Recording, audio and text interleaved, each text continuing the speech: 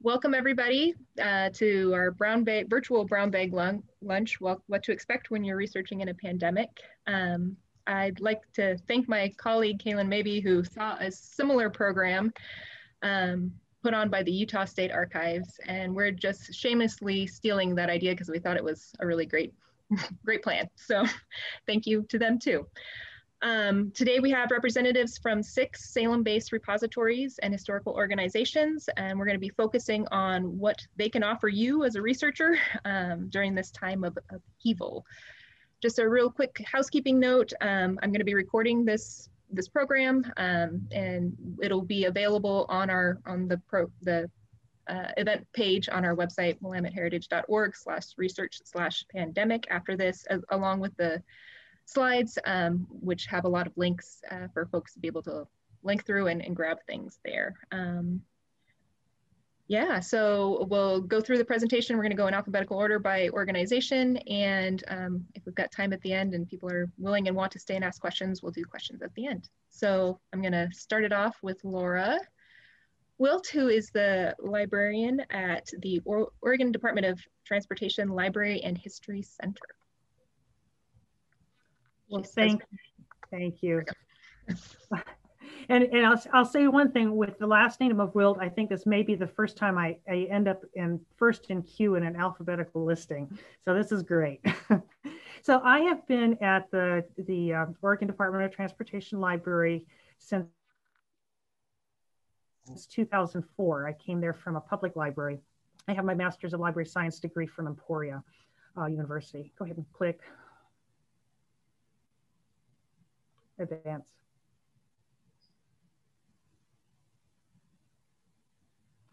So the ODOT library is a standalone agency library, and lots of times folks are surprised that a DOT would have a library, but in fact, most DOTs have some type of library services, either through their own library or through a state library or university. In ODOT, the library is part of the ODOT research section, which is pretty par for the course for DOTs. It has so the research folks are my primary customers, but I offer library services to the entire agency and to the public as well.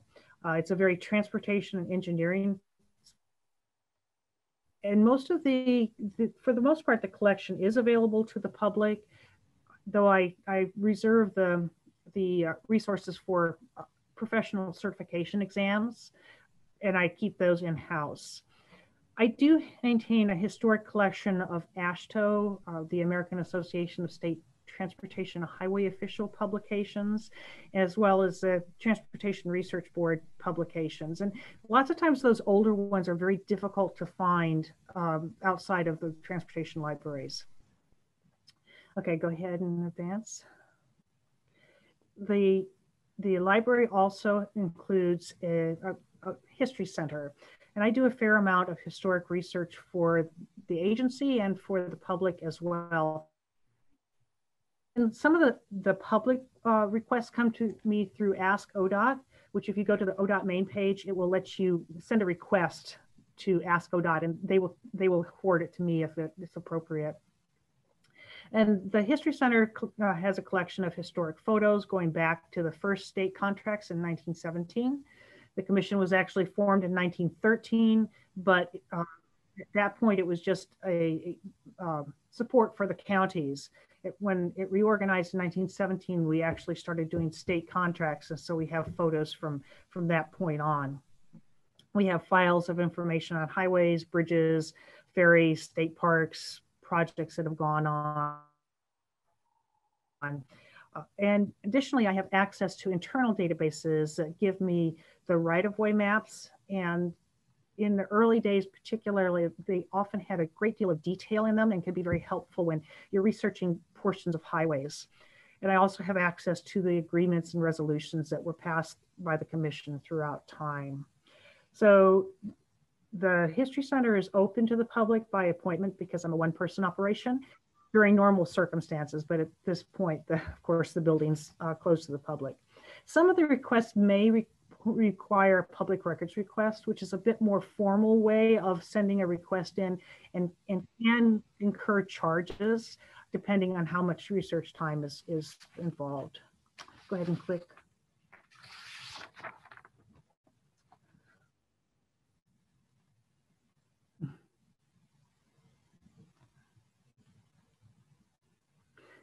And there's an agency history page, and we'll see if that website will come up. And this has some short narratives on different milestones in the history of the highway. And Kylie, if you want to go down to the Historic Columbia River Highway and click on that tab. So these narratives have a description, but they also have photos embedded in them. So the photos that are show there can be clicked on to go in. But if you go down to constructing a highway, and this link may not work, but if you go down to where it goes to the Mitchell Point Tunnel, if you click on that link, it should go to the Flickr page and give you these photos that are part of the History Center collection that I've put onto the Flickr page. For the most part, most of the requests are digitized on demand. So, and you can go back to the presentation. Maybe. So, and then, oh, well, that's okay. There's another tab on that website that has its resources for historic resource or reference, and it will lead you to digitize portions of biennial reports, some of the older biennial reports, as well as other publications that talk about the history of the agency and the history of transportation in Oregon. It also contains the collection of state maps from about I think it's 1919 to 2003. A couple of years ago, our GIS folks let me send the files for those over to the state library, and they put them on their catalog. So there's a link to those in the catalog. And there's some other historic information that might be of use for somebody doing reference work on highways. Go ahead and click.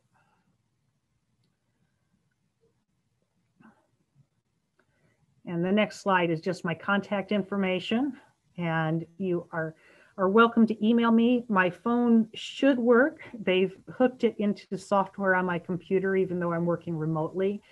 But at any rate, the email will certainly work. And this is just an example of a photo. This is a striping piece of equipment that was actually developed by an ODOT and Highway Department employee, and was state of the art from the time. Apparently, it was much superior to anything that was available commercially at the time. So that's it.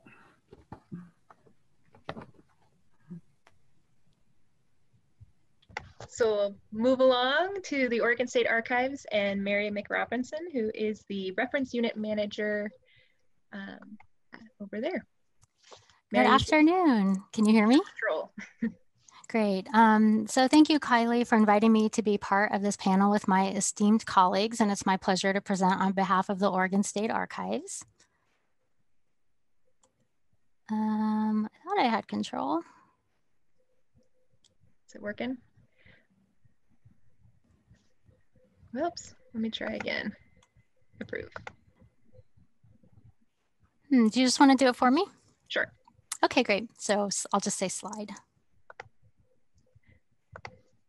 Okay, great. So the Oregon State Archives was created by statute in 1945, and in the early 1970s, we were moved under the auspices of the Oregon Secretary of State. And the SOS is the office officially who's the keeper of public records. So that kind of aligned our missions, which made sense.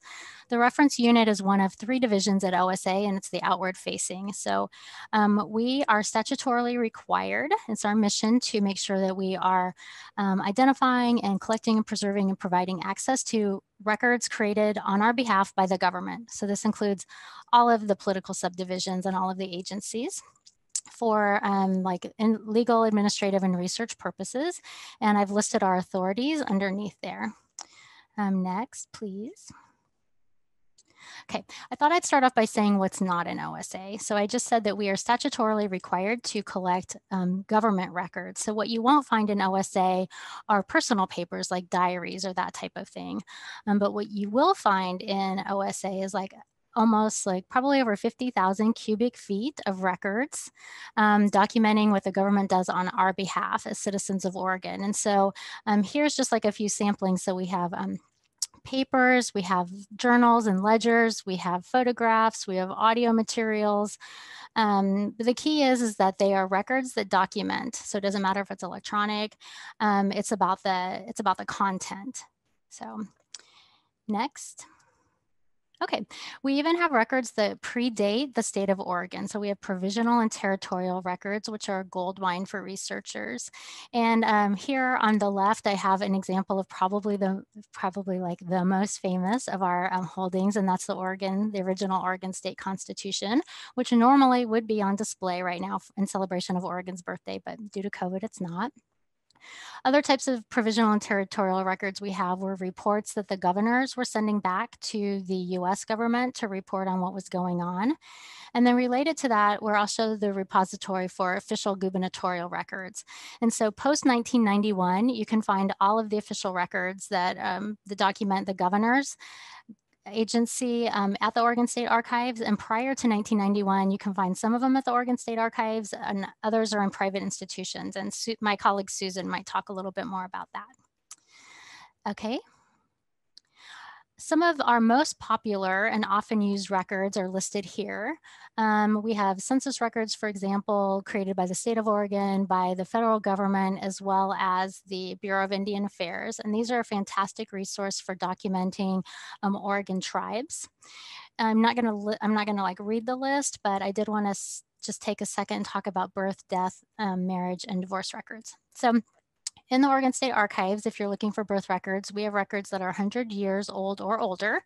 And then we have death, marriage, and divorce records that are 50 years old and older.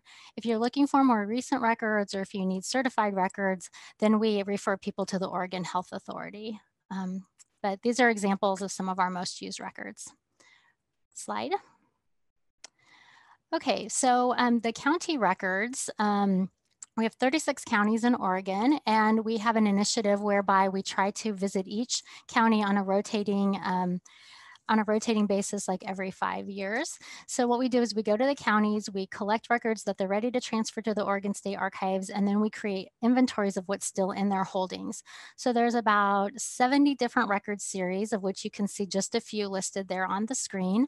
And what this does is it helps people know if they should contact the county for those records or if they can come find them at Oregon State Archives. So in addition to like letting folks know what kinds of records are there, we also have the contact information, and you can find all of those inventories online and available there. Slide.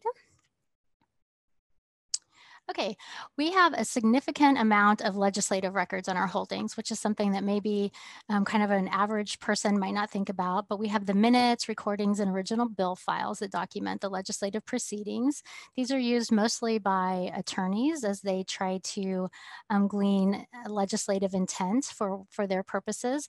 But I put this slide in here because I thought this was a good chance to talk about what archives have to do in order to make sure we keep records available in perpetuity. So on the right are a photo of audio cassette tapes, of which we have about 103,000.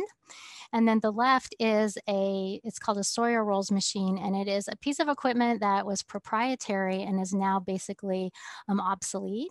And so it's not just our job to provide access to these things, but we need to migrate and think towards the future of how we can always provide access to these records. Slide. Okay, so who uses OSA? Well, we would hope that everybody wants to use OSA, but top of our list of people that we help are genealogists. And then I would say second, we probably help attorneys. So again, using those legislative records. We help state agencies use their own records, but we also help folks that are using the records of other state agencies. So for example, like the Department of Justice, we have folks that use like the Rajneeshi records and things like that. And of course, we welcome and encourage academics and avocational researchers. We believe that strongly that our holdings are just kind of like a gold mine waiting to help people from like a social historian standpoint or from sociology or from a political standpoint, all of that. So we want to welcome everybody. Slide. Okay, so we have been closed to the public since COVID hit. Our normal hours are Monday through Friday, 8 to noon and 1 to 4:45 p.m. And we hope to be open soon. We have staff just ready, willing, and able to help. But in the meantime, we are fulfilling requests remotely. So we have made huge efforts to try to provide the same level of access to records. Slide. So just to provide a couple stats, since to kind of show the volume that we're still doing, we helped 756 government employees find their records. We helped almost 5,300 non-government, that includes Oregonians, people outside of Oregon, and even from other countries. And then we pulled almost 5,800 individual records that we provided access to. Slide. So we have a wealth of online resources that I would encourage people to visit our website to discover. We have a database that documents all of the individuals who lived in Oregon prior to statehood. We have an index that provides names of about 30% of our holdings. We have a wonderful historic and scenic photo collection. We have guides that list all of like the down to the folder level of the records we have. And then we have an online content management system where if we digitize records and we make them available, we put them online so they are easily discoverable and freely available to future researchers. Slide. Can you go to the next one, Kylie? Okay, so we also have a wonderful exhibit program, and unfortunately our new exhibit was going to debut just as COVID hit. So we do have all of our exhibits online. So this includes our new one on suffrage. And I think there's about 12 total, including a wonderful exhibit we did in collaboration with Oregon Black Pioneers. And so I would encourage people to visit our website and explore those exhibits. Next. And you can easily find all of our contact information online. There's our email address. We have a phone number that takes you straight to the reference desk where we have experienced and expert professionals waiting to help. We have an online form that's available. And then of course, we are looking forward to welcoming people back into our physical space, although we don't know when that will be. And final slide. So I guess if there's one takeaway, I just want people to know that if you are in doubt as to whether the Oregon State Archives can help you, I would encourage you to reach out to us. Thank you.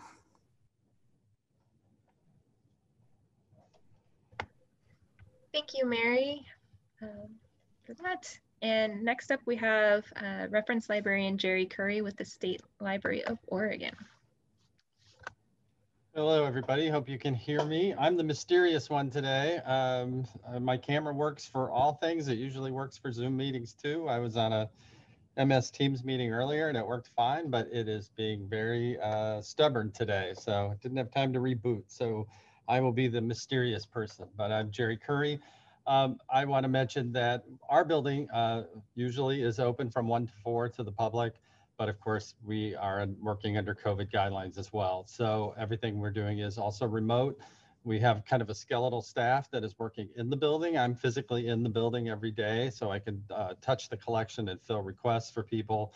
But we could be reached at 378-8800 is our main reference line. And then below, you've got our main email address there. So slide. All right, I think we're going to try to do a little of a melange here, like I'll speak, but also I'd love to do some live stuff. Our main landing page is in the Oregon.gov environment, and Kylie, you could try clicking that link under our collections or on the main landing homepage. I think they're both live. And if not, we'll just forge right ahead. I will get them for you. It'll take a second. Okay. But Oregon.gov is where basically all the state agencies live, and including us. And if ever in doubt, you can just go to Oregon.gov/library, and that'll get you to the state libraries pages that pretty much are for the public. I want to talk just for a second about what the state library sort of specializes in.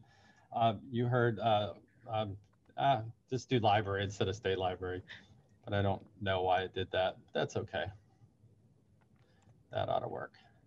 Great. it's thinking.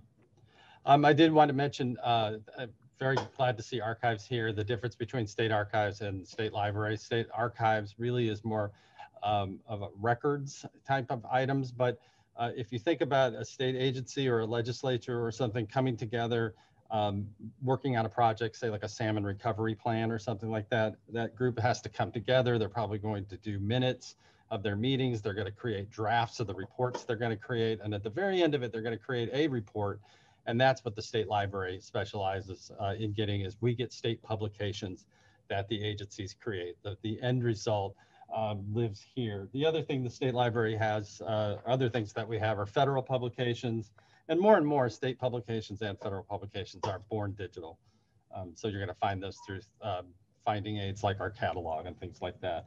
We also have Oregoniana, so both the natural and history of the state, monographs, books, and materials that address the history of our state, maybe the history of our region, and then photographs. We have a nice photograph collection that probably the focus is from about the 1880s to about the 1930s or so. Anyway, in the Oregon.gov environment, as you can see, Oregon.gov/library, I want to draw your attention to the far right under our collections, and that's really where your interface is to us. There's a link to our federal government information, a link to the catalog that is public-oriented catalog, a link to where you can just search for our state government publications, a link where you can look at our digital collections. And I'm going to talk today about digital collections, special collections, and just a touch about state government publications as well. Because what I really want to focus on is the stuff that you can find from your desktop. So if you go back to the slides, I think. And then, like I said, digital collections, special collections, and state library catalog. Okay, next slide. All right, under digital collections, there's three things I want to draw your attention to. Oregon Index Online, Oregon Government Publications, and Oregoniana. The Oregon Index Online is prior to databases and prior to fancy schmancy things that we found, you know, that you could find databases you could query online. Literally, there were armies of people that would go through the newspapers or through our collection and find things of interest and put them on 3x5 index cards. And those 3x5 index cards kind of inhabit what we used to use as our large card catalog in the library. And if you all could come and we were open, I'd show you our alcove where these 3x5 cards live in our old card catalog. But they're organized two ways. And what we did is we entered into a project with Revenue and we scanned all of the cards. So the cards are all accessible like you were in our alcove, like you were in our building. And there's really a couple ways you could use the Oregon Index. One is kind of a browse. You kind of know what you're looking for. So we have things organized by biography. So it's a name index in a sense. It is a name index, or by subject. So on the far right there, you see 113 is just the drawer number. But under 113, if you were a member of the Meek family or you were interested in early Oregon pioneers and you were interested in learning more about Joseph Meek, you can use that Oregon Index link to go right in there, go to the Meek area and just page through the cards. And that's going to refer to items that we hold at the library that we can get for you. Sorry, my phone is ringing. And then under subjects, under drawer number 262, maybe one of your relatives was a Columbia River pilot or something like that in the past, and you want to find out more information about Columbia River pilots. And again, these cards will index to something in our collection. Probably the thing that these index to the most are newspaper collections. And then the state library holds a lot of microfilm copies, particularly of the Oregonian and the Statesman and the Oregon, the Journal, Salem Journal, the Oregon Journal. And we can pull these things off microfilm for you. This Oregon Index is also searchable. I'm not going to have Kylie go back to show you a search, but you could search in there and you could just type the word Deepwood if you were interested in that, that physical building. And Deepwood, it would show you the cards that refer to Deepwood, and then you can write those citations down and ask the library to help you with it. Next slide. All right, we also have Oregon Government Publications, like I mentioned. And you actually can go in and if you're interested in just, you know, using library catalogs is a double-edged sword. They're amazingly helpful. but sometimes they're so helpful that they bring back the world, and they can be frustrating. And there's lots of tips and tricks that librarians can tell you to help you use library catalogs, like my favorite phrase, subject headings. But it's difficult. It is. So if you know what you're looking for, sometimes it's just easier to drill in by an agency. So say you were interested in the Oregon Department of Aviation, you could click that link in aviation, and then you could type the word independence, and it's only going to find items related to the Department of Aviation and the Department of Avionics before it, and other things. It used to be under ODOT. And it will bring back the airport information for Independence as it applies to Department of Aviation. If I'd clicked agriculture and then done a search for Independence, I might find things on the hop fields around Independence, things like that. And if I clicked the business development one and typed Independence, I might find things that the state has done to help the city of Independence develop themselves economically. The other link is Oregoniana, and I think probably the best thing in that collection that would be useful to researchers out there are our online voters pamphlets. We have voters pamphlets scanned for the general election, the primary election, and the special election. And for Marion County, we have all three. So you can go in there and for basically since the dawn of time, since the voters pamphlets were started in the 1920, 1919 era, you can access these online. If you are outside of Marion County, or we're interested in, say, something in Wheeler County or Curry County, to use a name I'm fond of, we only have the general election scanned for counties outside of Marion. But you can go in there, read about the candidates, maybe a predecessor of yours ran for office, lots of times, lots of nice images, what they felt about certain things. The voters pamphlets are a very popular item at the State Library. Next slide. Under our special collections, we have a photograph collection. And you see just kind of a snippet there of three type pictures we have. We've got a picture of the Shamawa football team, the Shamawa Indian football team. We got a picture of the gold man flat on his back at his last rest before they haul him up to the top of the Capitol Dome. But you could do a search, for example, for Condi McCullough to tie into our ODOT friends. And you're going to find pictures of, say, the Elsie Bridge in Waldport. Or if you do covered bridges, you're going to find pictures of covered bridges. And let me mention one thing about searching library catalogs or searching any of these collections, about doing different kinds of searches. I think the Google environment has made everybody kind of spoiled, and they just want to type in, say, covered bridges.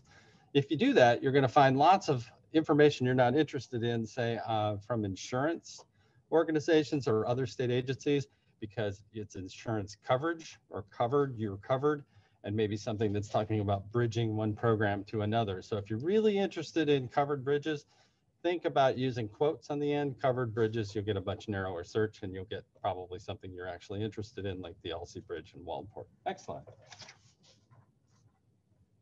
And the last thing I want to mention is our state library catalog. It's going to link off to the left to our digital collections, our photograph collections, and our special collections. And the state library is here. There are people here that can physically retrieve the stuff, scan things that you need if it's still physical.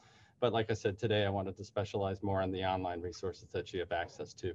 Let us know what we can do to help. Like I said, we're kind of a dual agency in a sense. We serve the citizens of the state, absolutely, but we do have a lot of data resources and stuff that are for our state agency clientele only. But we'll do our best to help you as we can. We work for you. And I'm Jerry Curry. I wish I could see you all, and I wish you could see me, but I haven't had a haircut since February, so maybe that's the other reason I have the camera's not working. So last February. All right, thank you very much, and if we can be of help, let us know. Thank you, Jerry. I'm going to swoop in and take over for a second to talk about the Willamette Heritage Center. My name is Kylie Pine. I'm not Michelle Cordova, like my screen says, but I'm the Curator and Collections Manager here at the Willamette Heritage Center. We're a 5-acre site in Salem on Mill Street and 12th Street. We have a 5-acre site, 15 historic buildings, but I'm going to talk today about the Library and Archives wing of our organization.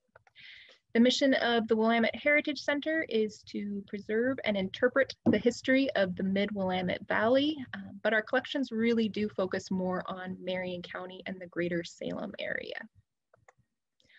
With two exceptions, We do collect materials related to the Methodist mission to Oregon, which is more of a Pacific Northwest regional story.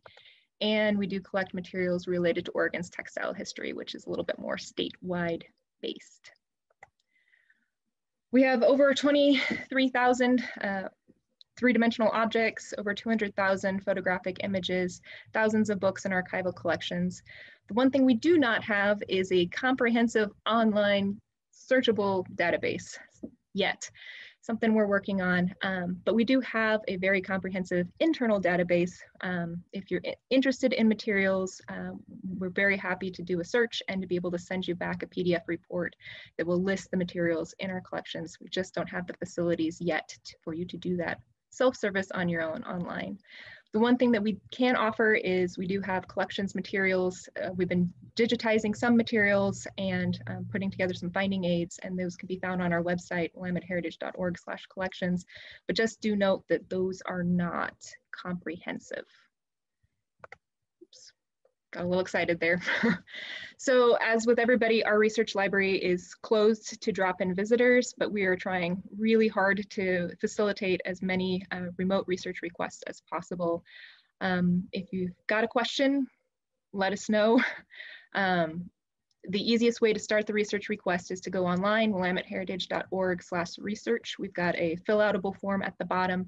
Our preference is to do stuff as remote as possible, but we'll get you the information we can. We can do reference services that way, let you know what's in our collection that might be available, and then we'll work together to figure out a solution for connecting you with those materials in a safe way. A few self-service options that we have, just wanted to make you aware of. We found that we were getting a lot of similar research requests on topics, so we put together a series of web episodes on YouTube that focus on free research resources for Marion County that are out there, and these are designed for all ages, so apologize for any cartoony-ish that might be in there, but they really do walk you step by step through the free resources that are available to help answer some of those basic research questions. So there's about a 15-minute video, and then we even have little activity sheets that you can test your skills on if you want to check those out. Those are available up on our website. If you're searching for materials and want to do some more self-service stuff, we do have a lot of stuff up on our website and blog. I just draw your attention to this little magnifying glass here. We've been doing our best to try to index things and pull things together on the website. If you click on that, a text box will open up and you can type in a search term, and hopefully that'll pull up any blog articles or materials that have already been put together on your topic. Right there. We've also digitized a number of publications. Our newest journal, the Willamette Valley Voices, are available for free online on our publications page. We've also, our predecessor organizations, the Marion County Historical Society and Missionable Museum, were prolific publishers. So we put together an index, a master index of those publications. And if you're looking for a person or a subject in the Mid-Willamette Valley area, I highly recommend checking out this master index and seeing if somebody has already written something on it. Might help start your research project. We are so looking forward to the day when we can do research requests this way, again, in person. We think it's great to be able to connect people in person with the resources we have. But until that time, check in with our website, willametteheritage.org/research, or send us an email. And as of this morning, you can actually call us because our phone lines are back up. So that's how you can reach out to us. And we look forward to helping you as much as we can. So with that, I'm going to turn it over to Susan Irwin, who is the University Archivist at Willamette University. Hey, thank you. Well, I've been at Willamette just under a year. I moved here in April of last year, right as the pandemic was starting. So I think I now have a better handle on what we have. And if not, I always call Mary and she tells me what I need to know. So she's a wonderful resource. So Willamette University Archives and Special Collections. So like all the other locations, we're not open to the public. The library is open on campus for current faculty, staff, and students, but the campus is closed to visitors during the pandemic and for COVID reasons. So of course we're able to do remote reference, but to get a sense of what we have, let me show you a few slides here. So the university just updated their website, so things have moved a little bit. But the URL at the very bottom here, which is library.willamette.edu/archives is our main, that's the main archives webpage, which will bring you here. You have a couple of options. You can search collections using the search box there. And we have 4 main areas, collecting areas that you'll see to the right. So we have the University Archives and Records, which documents the history of not just Willamette, but Salem and the general area. For those of you who don't know, Willamette was founded in 1842. So about 17 years, is that right? Before Oregon becomes a state. So a lot of old photographs that show the area. So it's not just specifically Willamette related administrative records, although we have those. I'm going to jump around here. We have personal collections, the majority of which have some tangential relationship to Willamette, but these are personal papers. They can include diaries, correspondence, memorabilia, publications, so it kind of runs the gamut. Our 2 larger areas, we have political papers. So we have the papers of Senator Packwood and Hatfield and Smith. Yeah, and then we have we have papers for all of the 5th district representatives up until the current. So these are very large collections. So the Hatfield and Packwood collections are probably about 1,000 boxes each. That's a rough estimate. And aside from political researchers and historical researchers, we have people who are doing all sorts of research in those collections. So there's a lot of information on environmental issues or public works or, dam construction, all sorts of different things. So whether people are really researching the individuals, they may not, but there's a lot of wonderful information just sort of thrown into these collections that sometimes are hard to find, but they're wonderful resources. And then we have the Pacific Northwest Artists Archive, or for shorthand, we say PNAW. This is a wonderful collaboration with the Hallie Ford Museum of Art on campus. And these are the personal papers and archives of a number of the artists whose art resides in the museum. And different types of mediums, but all from the Pacific Northwest, all kind of either from the Northwest or doing artwork that represents more Northwest art. So from woodblock prints to sculptures to painting, these are fabulous collections that we're really excited to have. If you go to the next slide, on the website, if you choose one of those 4 areas, this is how you can browse the collections. So on the left underneath, it shows the beginning of a list of the finding aids to the various collections.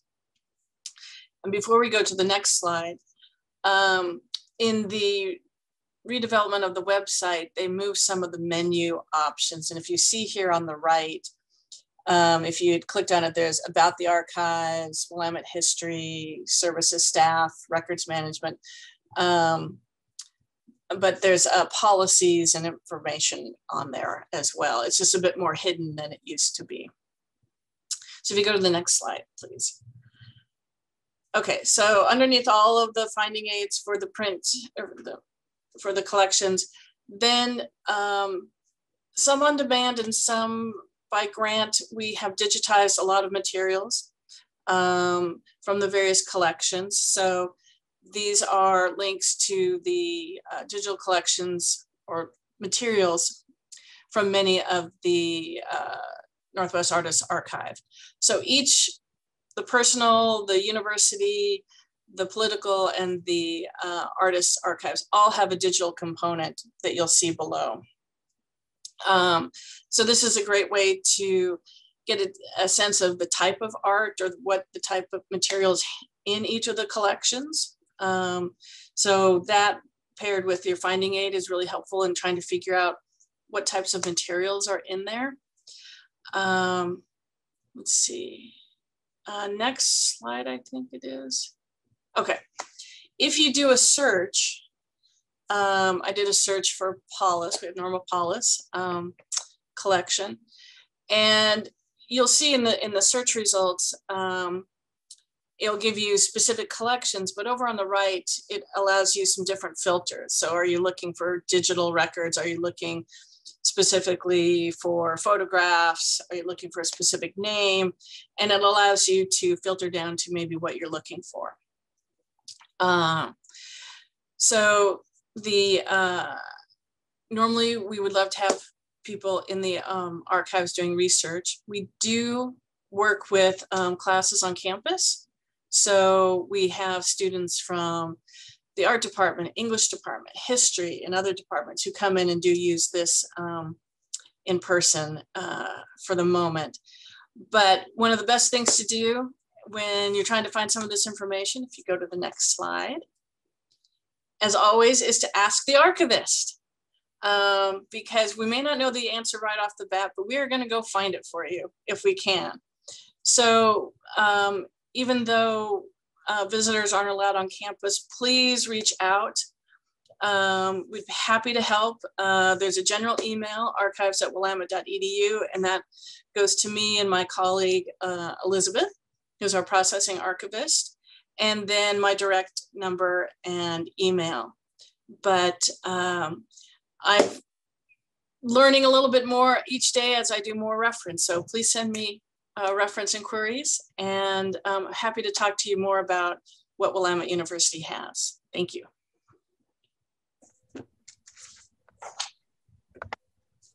Thank you, Susan. And now I'm going to turn it over to Liz Tice, who is the president of the Willamette Valley Genealogical Society. Liz? Okay. I guess we are different than everybody else because we are small. We're not a government agency.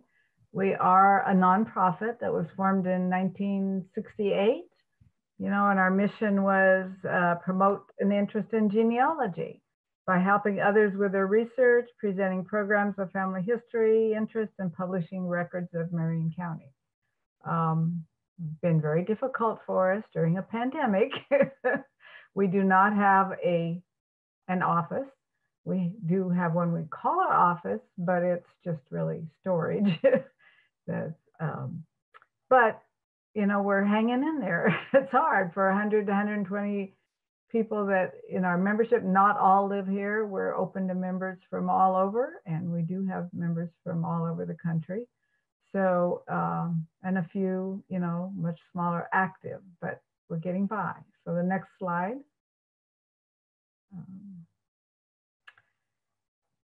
We used to be at the State Library, so I haven't seen Jerry since 2015.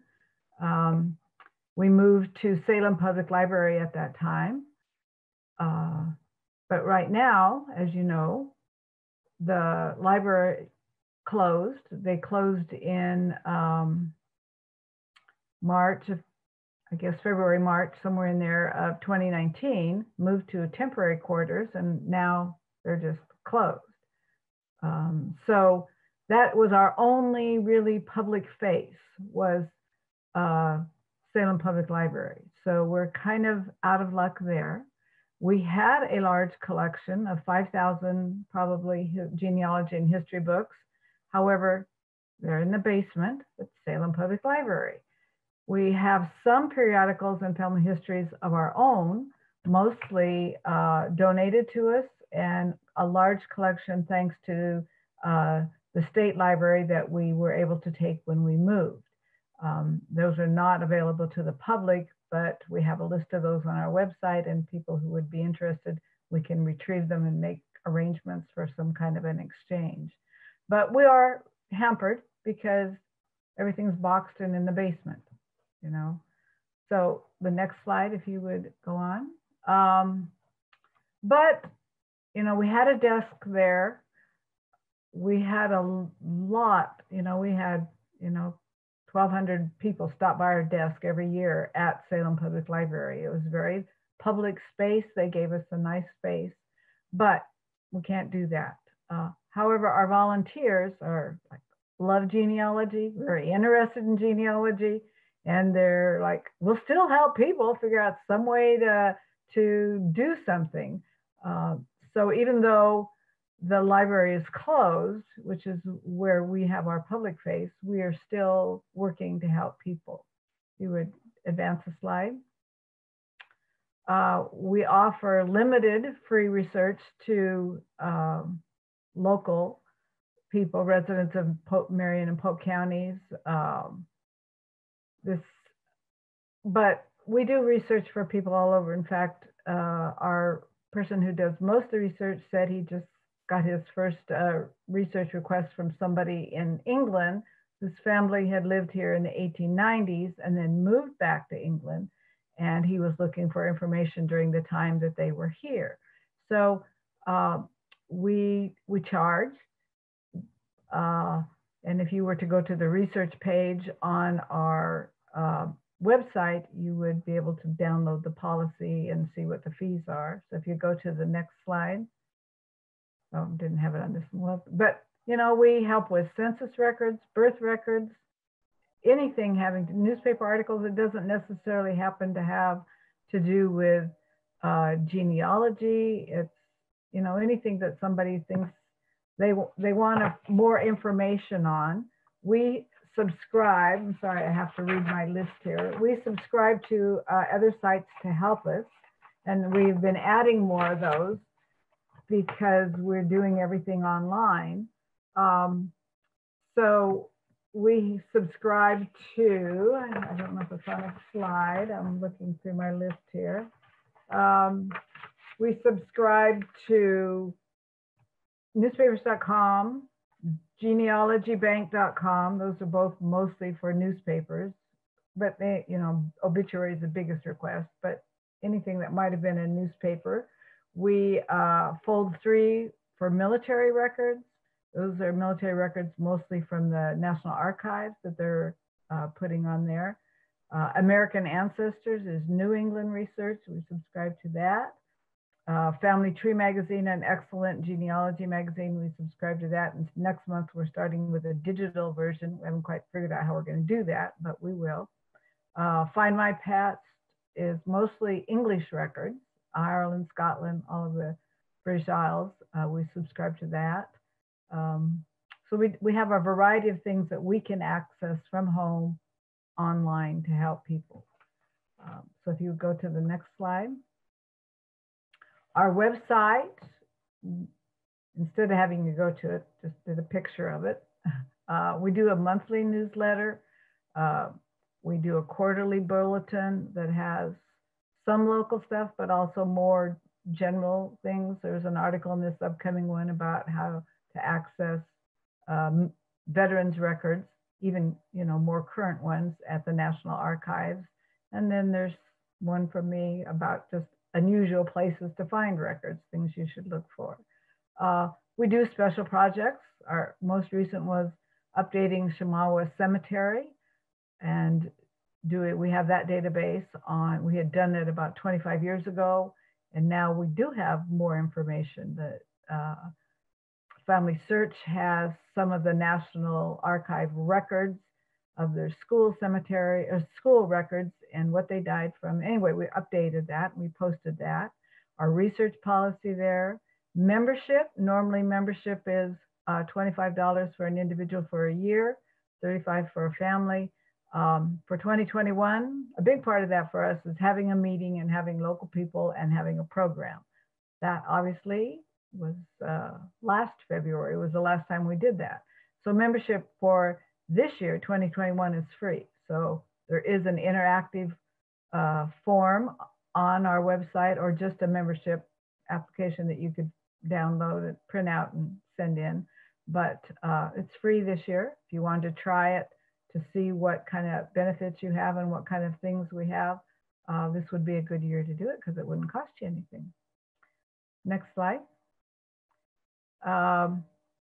Our local Salem Public Library has free access to Ancestry during the pandemic. So Ancestry.com, if you watch TV, even if you don't do genealogy, you know that's a biggie. You know, they advertise on everything.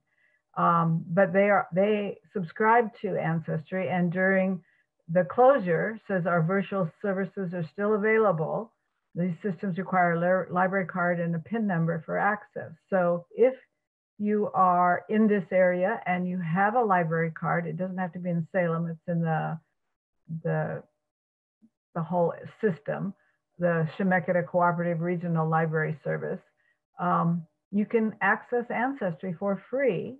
If you need help with that, you can contact us and we'll help you navigate through that, but the library system is pretty good. So quite a few people have been using Ancestry for free through the library during this pandemic. And this would be a time to take advantage of it while they're offering it free. And then you would be able to see whether you felt it was worth it or not. So that's really a good asset there. So next slide.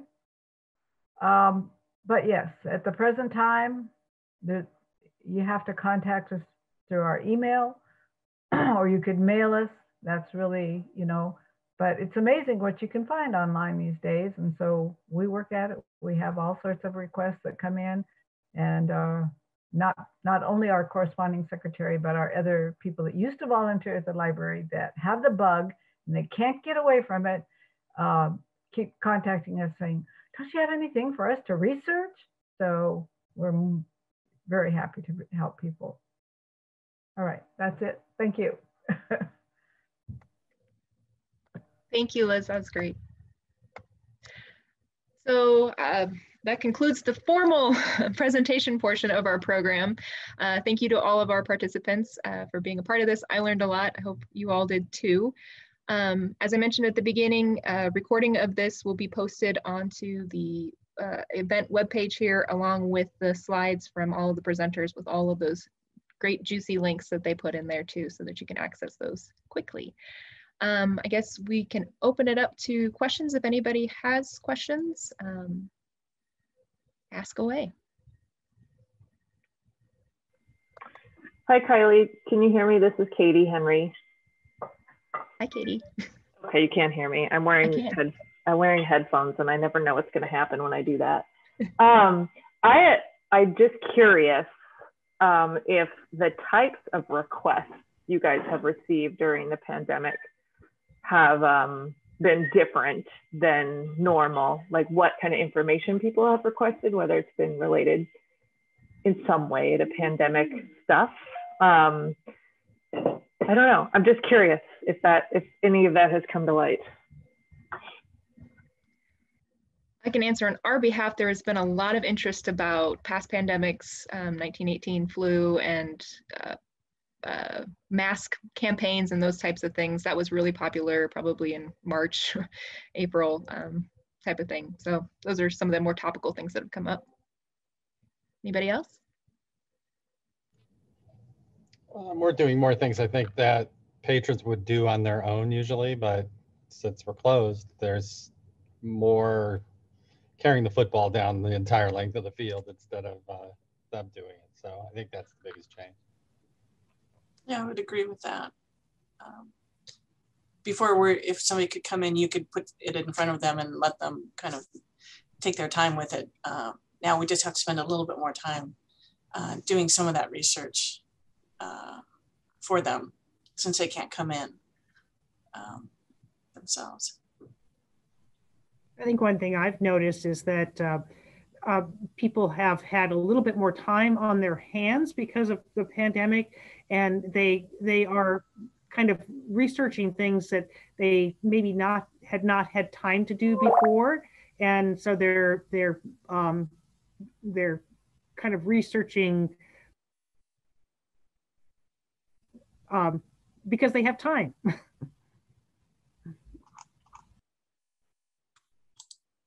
I think ours have pretty much remained about the same. You know, people are still looking for death records. We're kind of we had to change because normally we go to the state archives to get the death certificate, because if you go in person, it's 25 cents for a copy, you know. And we've had to either refer them to the state archives or see if we could find them some other way. But in general, genealogy is still the same type of questions, I think. And I would say at OSA, we've been fairly consistent.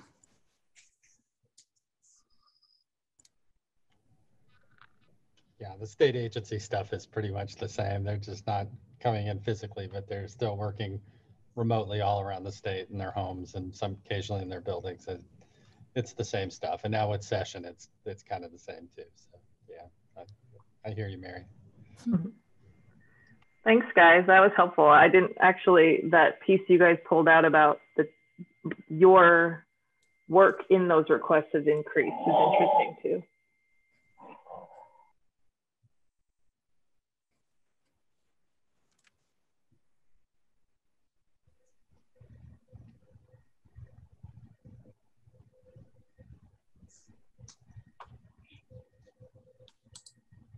Any other questions?